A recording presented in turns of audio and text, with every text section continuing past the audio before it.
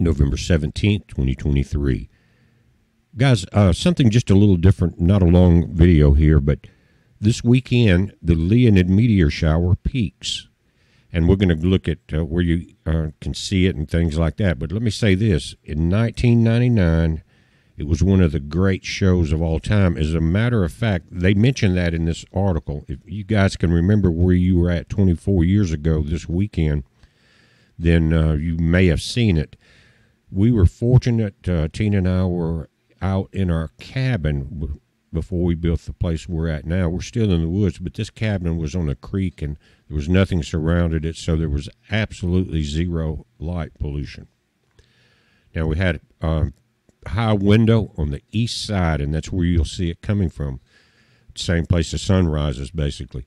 But I woke up at 2 or 3 o'clock in the morning, guys, and it was amazing. I've never seen anything like it. I've seen hundreds of meteors and shooting stars. Been out on the boat in Florida, things like that. You know how you can see stuff really good there.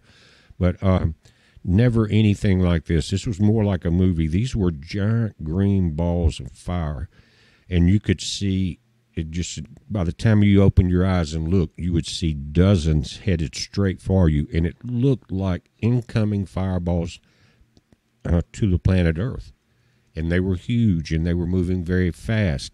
And that has to do with this particular meteor shower, guys, rotates around the sun the opposite direction that the Earth does. So it's a head-on situation. And so they also are the fastest meteors. Some come from the side or over or behind, but the the Leonid meteor shower, again, it's a head-on collision.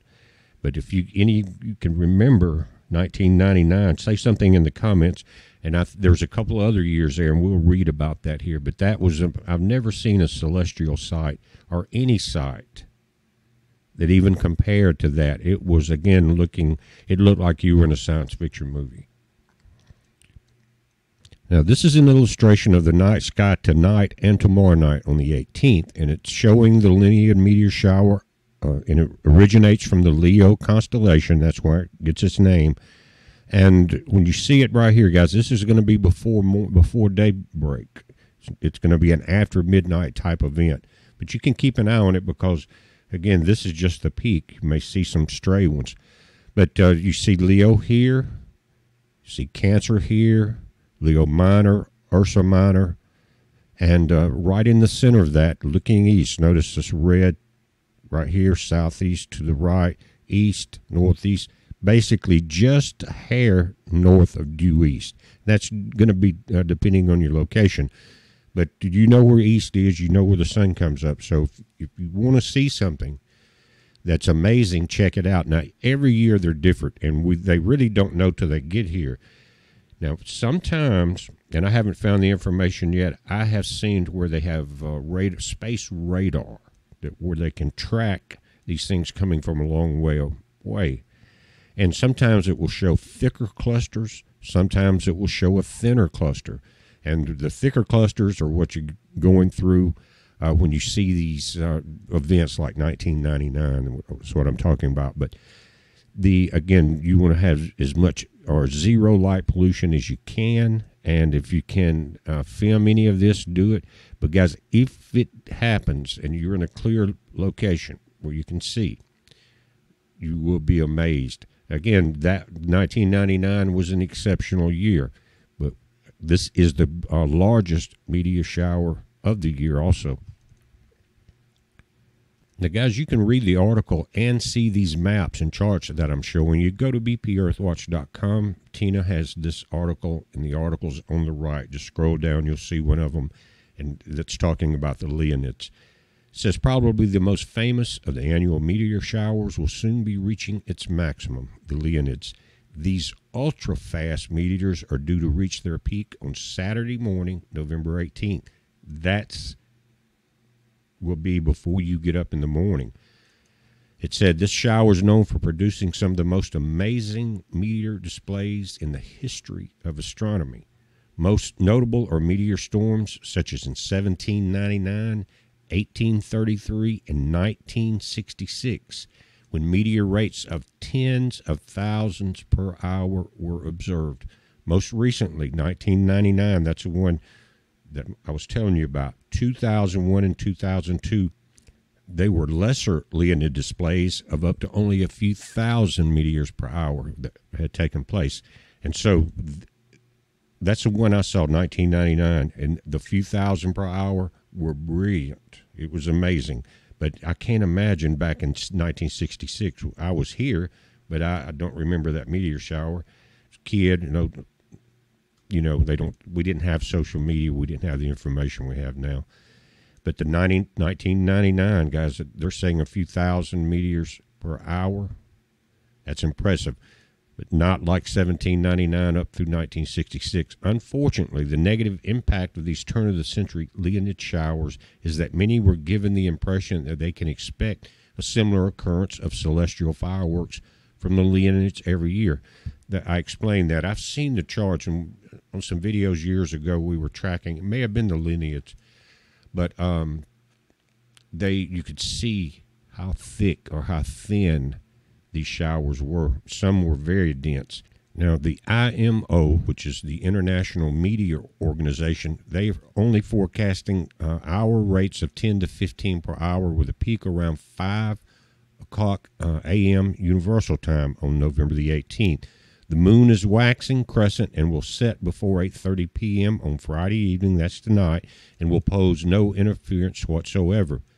But, guys, if you can see 10 to 15 of these per hour, they're amazing fireballs. That's what I'm saying, just one good one.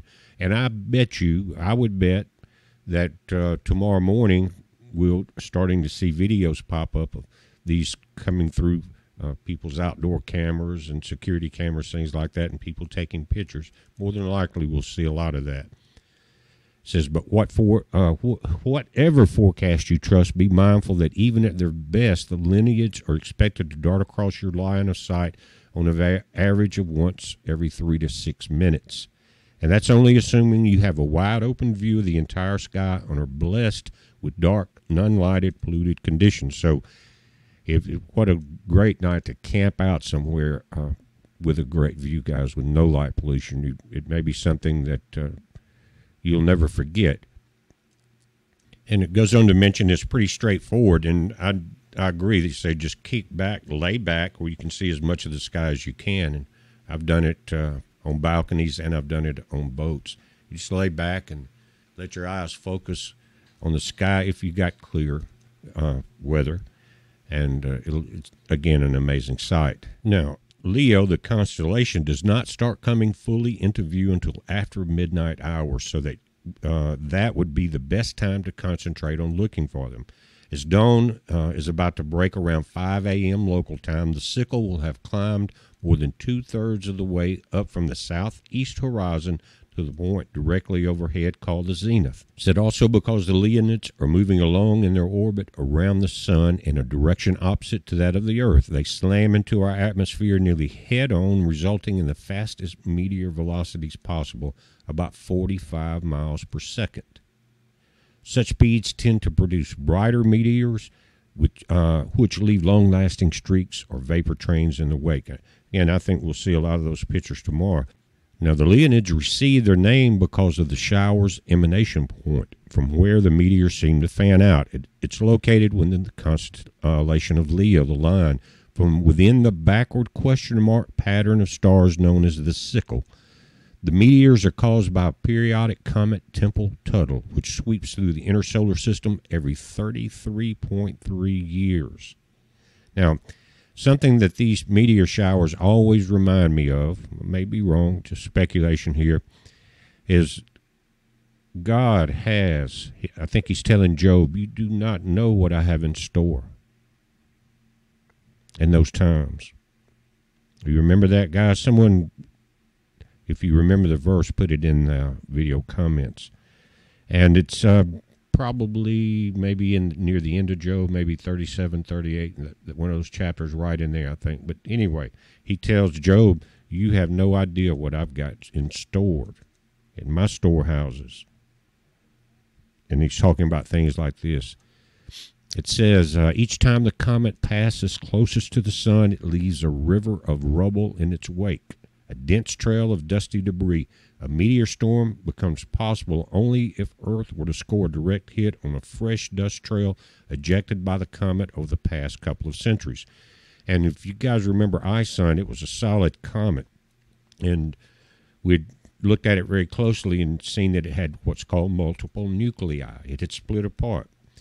And some scientists were saying it would hit the sun. I didn't think so, because you could look at the projection on it. But I did say it would split apart. I had no idea it would bust into millions of pieces and actually fan out. If you look at some of the first images, about 40 million miles, 20 million miles in either way. It didn't hit the sun. It just completely busted apart. And that's because it's a slingshot effect. As it was coming into the outer solar system, ISON was traveling around 1 million miles per day. As it got into the inner solar system, it was up to 11 million miles per day.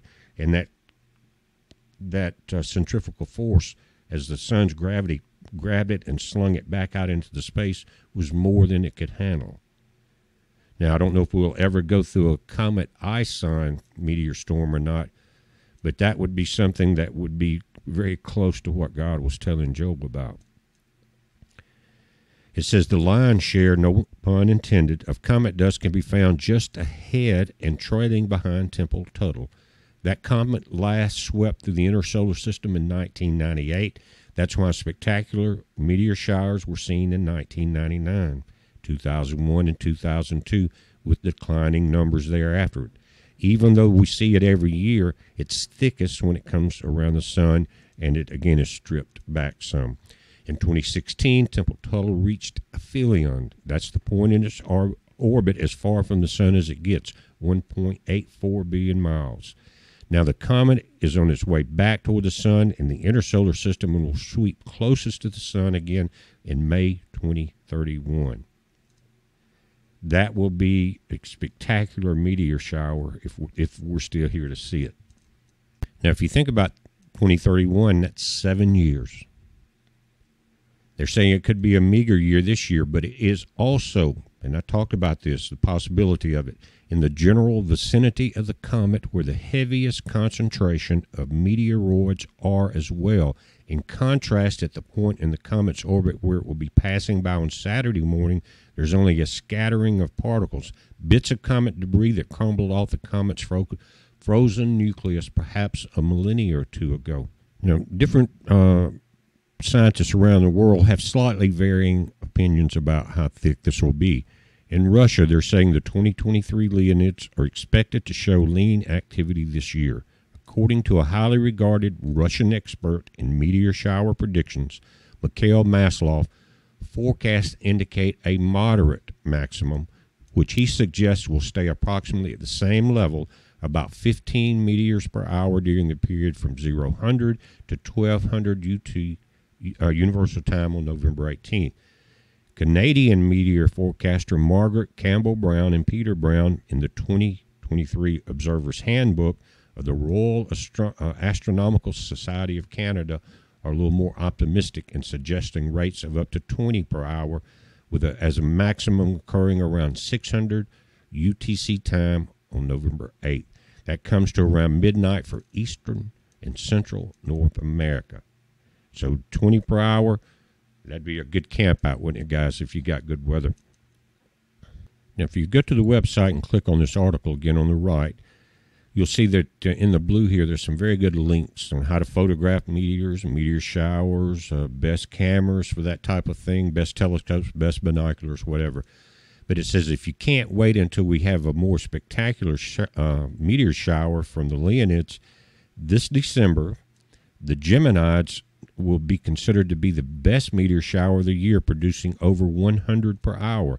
They're expected to peak on Wednesday night, December the 13th. Not that far away, is it? Space.com will provide you with all the details as we get closer to the date, so stay tuned. If you want to get an up-close look at some of the stars and planets during the new moon, again, this goes into the links, so check that out, guys. But it's something that is amazing, especially if you're in the right place. But between now and December 13th, the sky is going to be fairly active. We're watching this, guys. You watch it. It's a heads up. Be safe.